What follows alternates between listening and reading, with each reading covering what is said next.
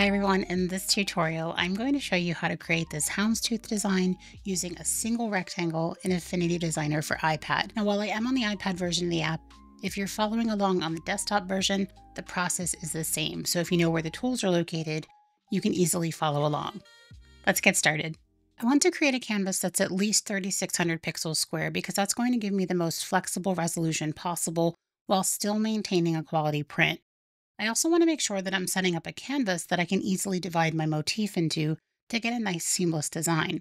So I'm going to go with 4000 pixels, and I've set my DPI to 300 as that's what I need for my print on demand sites. I also want to turn my grid on because that's going to help with the creation of the motif.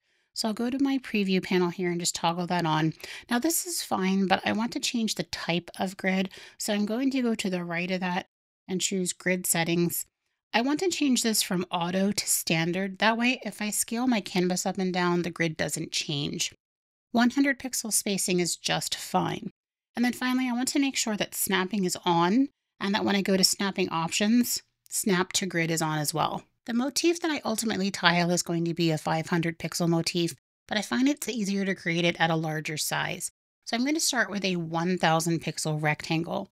The overall motif is going to end up being 2000, and then I'll scale it down to 500 once everything is together. So I'm going to select my rectangle tool, and I want to use my command controller. If yours isn't on, just go to the documents menu at the top and toggle on command controller. I'm going to run my finger through shift and command until they're locked, and I'll just drag out a rectangle. Now I want to make sure that this is 1000 pixels, so I'll go to my transform panel. And it looks like it's fine. I'm just going to make sure this is set to one of the corners of the grid. That's going to make it a lot easier to create this. Now I have the square and I want to split it into 4 shapes, 2 triangles and 2 diagonal shapes. I'm going to do that using the divide function in geometry. And to do it, I'm going to create 4 strokes that are going to help me cut this into pieces. I'm going to go ahead and change this to a red fill just so that you can see it a little bit more easily. Now the iPad is a bit difficult when it comes to snapping shapes precisely, so I'm going to use the grid and the handle of the strokes that I create to make it easier. I'll select my pen tool and I'm going to deselect my shape and grab just a black stroke. The actual color doesn't matter because the strokes are going to disappear.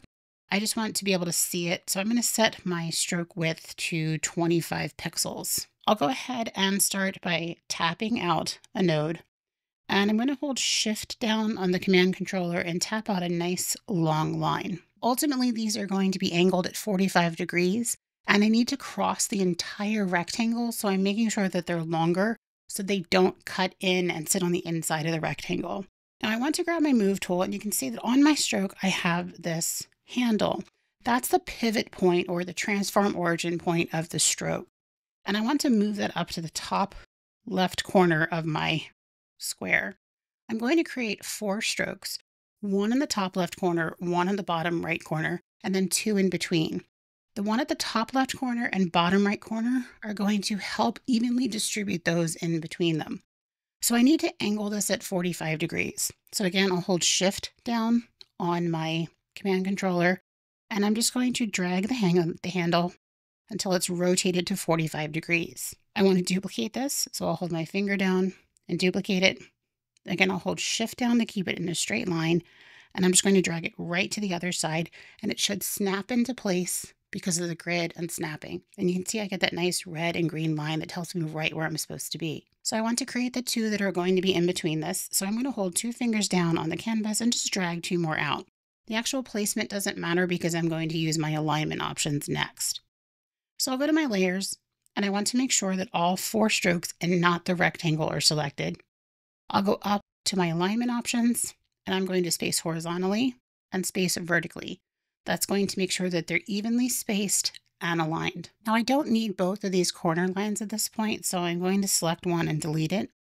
For this third one, I'm going to hold down shift.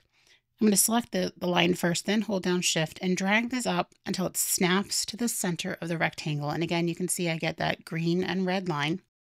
And now you can see where I'm starting to get the shapes that are going to come from this rectangle. I have 2 triangles and then my 2 diagonals. Now it's important that these strokes say strokes because I want them to disappear. If I expand these into fills and then use the divide function, the fills are going to be divided up as well, and there's going to be gaps between the shapes. And I don't want that, so I'm just going to leave these as strokes, and with my move tool, I'll drag to select all 4 shapes, including the rectangle. I'll go up to the contextual menu at the top and choose divide.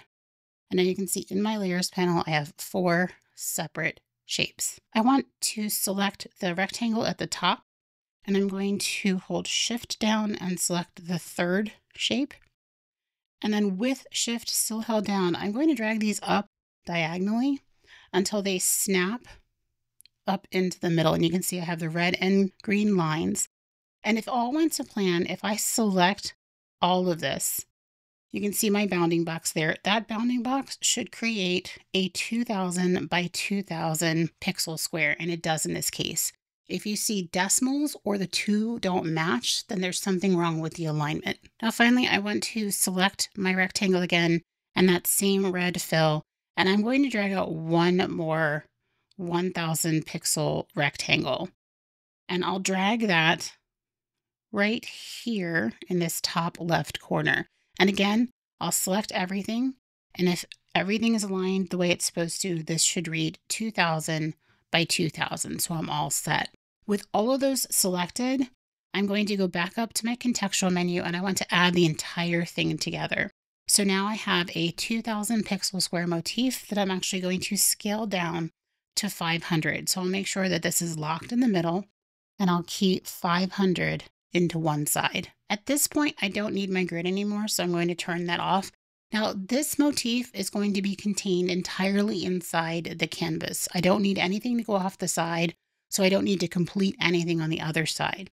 I'm going to bring this up to the top left corner, and I'm going to temporarily deselect it and then select it again. That way, when I duplicate it, it doesn't move it.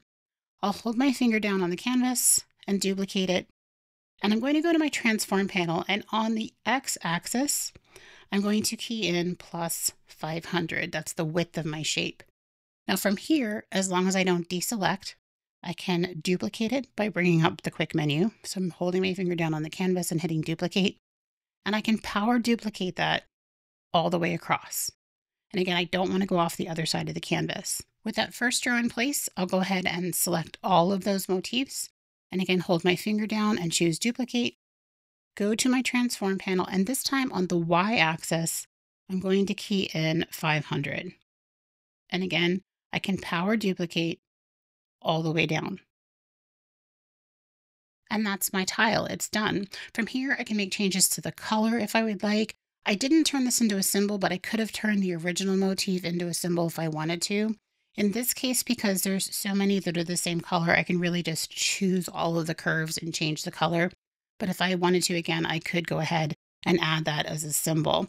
So I'm going to test this pattern before I officially say everything's okay. But before I do that, I want to drag out a rectangle in the very back. So I'm just going to drag this out, choose this off-white fill, and with my move tool, I'm going to move that to the back. I'll go to my layers, and I want to grab the artboard layer. It's really important you choose the artboard layer and not those underneath.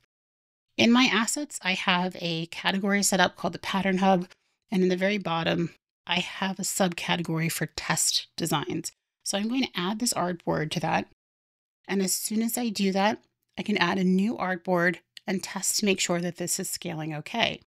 So I'll go up to my Documents menu, choose Artboards. I'm going to tap the plus sign to add the same size canvas. I'll grab my Gradient tool, and I'm just going to tap that new asset and choose Set as Fill. And if I hold Shift down on my command controller, it's going to keep it locked upright, and I can just scale this down. Now, another reason that I like to test this particular design is if you look closely, Designer has this tendency when you're zoomed out to add little white lines. And just to make sure that I don't have any issues with any of my alignment, I like to make sure that I don't see those here. And if I zoom in, I'm not seeing any of them. So I can call this done. If you have any questions or a suggestion for a tutorial you'd like to see here on my channel, let me know in the comments below. If you like my teaching style, check out my full-length classes either on Skillshare or my own learning site, The Creator Collage. I have lots more tutorials coming, but in the meantime, check out one of these two next. Thanks for watching.